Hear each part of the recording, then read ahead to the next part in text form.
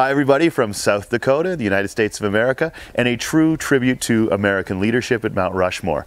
And this is a pretty awe-inspiring place, but I will say this, that it's kind of monuments like this that sometimes make people believe that leadership has to be something big, that you can't consider yourself a leader if you're not doing something that gets you carved on the side of a mountain. Just a quick reminder today, I think everybody carries around one of these in their lives, a Mount Rushmore, a concept of who the 4 biggest leaders and most impactful people in their lives are. Take a minute and ask yourself, who's on your Mount Rushmore? Who are the leaders in your life who honestly, without them, the foundation of everything that's come since probably wouldn't be there? And ask yourself 2 things. 1, have I told them that yet? And if you haven't, take a moment and do so. And the second piece is this. Think about what they did to end up carved on your personal Mount Rushmore.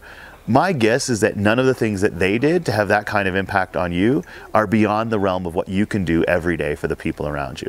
I think when we recognize that we can start to realize that there's so many opportunities to have that kind of impact every day, and we don't let them pass by. All the best. See you again soon.